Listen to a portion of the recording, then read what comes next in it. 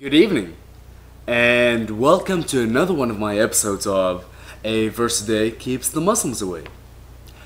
Today I'll be talking about four, not verses, entire chapters, or actually just chapter titles. I know in the past I have said that I am not qualified to, interpret the Quran.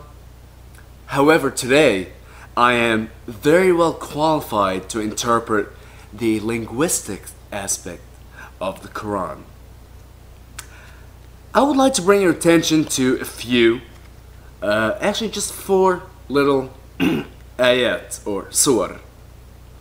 The first one, al-mu'minun, the believers. The next one, al-munafiqun, the hypocrites. Third one, al-kafirun, the unbelievers. Now the last one, al-mutaffifin, the defrauders.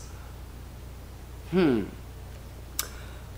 don't know if you noticed the first three that I said, al-mu'aminun, al-munafiqun, al-kafirun, all end with un, the sound un.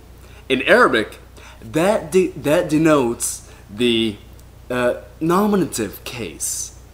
In this case, jama' mudhakkar salim marfu', which is the subject of the sentence. So when you're talking about the unbelievers, when you're talking about the hypocrites, you'd want to use the nominative form of the noun, or you don't want to use something else.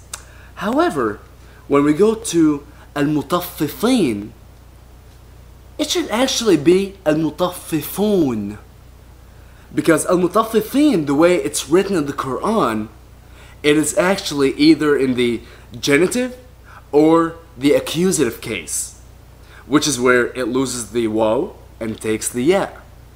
Let me give you an example. Unfortunately, English has lost all cases, so there's no way for me to really give you an example in English, but let me give you an example in German, for example. If you want to say in German, the boy is good, you'd say, der Junge ist gut.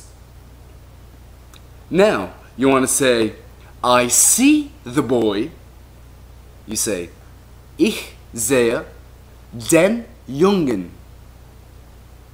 So, we have the nominative, where the boy was the subject of the sentence, was der Junge.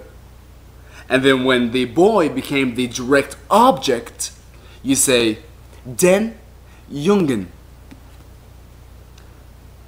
And this is exactly what's going on here. It is giving you a name of a surah. It's trying to describe something about the mutaffifin, the defrauders, yet it's using the accusative case, it's using it as a direct object when it's just a nominative, when it's just the subject of the entire surah.